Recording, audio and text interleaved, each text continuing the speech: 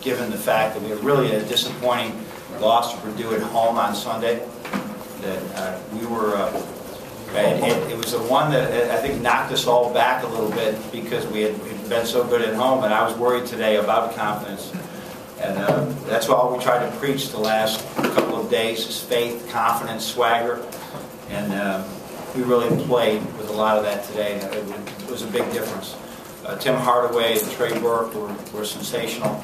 And really, Tim, who was really practiced so hard to be such a good player and a good teammate, was really, when they made a great run in the second half, and it looked like it could go the other way, Tim really stepped up like he did last year so many times, and like he's done several times this year. Questions for Coach, please.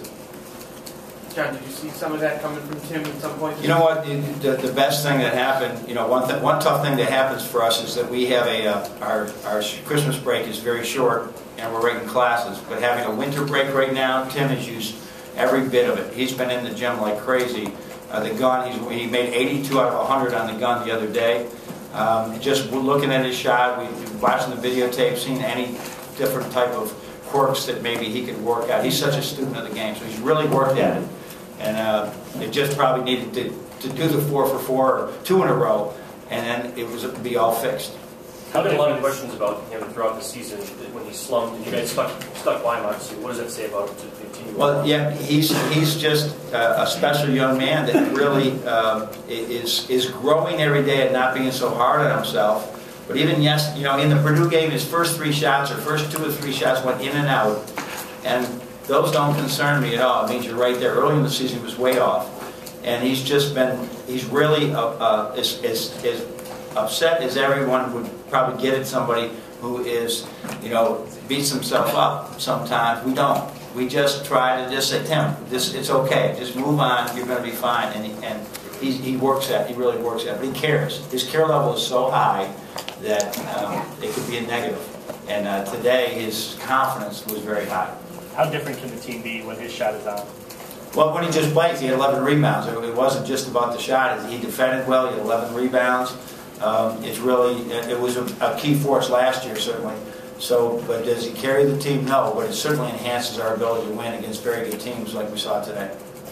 You guys keep pace in the league as well, and it's probably hard not to look too far ahead, but you know, Sundays you got Sunday. There's a couple things going on, and I think in my mind we're 4-4 on the road in the league. It would be in the year that the league is really so solid and home teams have been so good. You know, it's a goal to finish 5-4 on the road in the league. That would be a great accomplishment, you know, given the fact that we were able to hold the court most of the time at home. But you know, we won't think much more about that other than just we got to take care of our business at Penn State on Sunday and worry about what the rest of them do. The history here, you played that up a little bit this week, huh? Yeah, we'll just I think we always my assistants do a great job of finding that. But I mean, I think that's pretty consistent everywhere. There's not, a lot of people haven't won at a lot of places over time. And I hope Chrysler is one of those places that they say we haven't won there in a while. And so it is nice, but I think we're more proud of the fact that it was another road win, and that we just have been very successful at not losing 2 in a row. Did you know about Trey's assist record? They just told me afterwards. Yeah, I don't pay much attention to that stuff. I just love coaching the kid, and he's just done a wonderful job controlling the ball today. I actually thought we'd have more assists than we had today, but we played more. We had to play. They forced us to play more off the bounce, took away a lot of our passing. You talked about having to put in Colton more minutes with Evans. Foul. Yeah, I mean, there's 2 things happened. There was foul trouble, and then there was, you know, both of them. I hope they're all right. Both of them had little stingers, one to the shoulder and one it looks like to his hip. So you know, they're banging in there with Myers Leonard, who's really a strong kid in there, and we were very fortunate that Colton could get in there and give us a little something. Talk about the defensive job on Myers.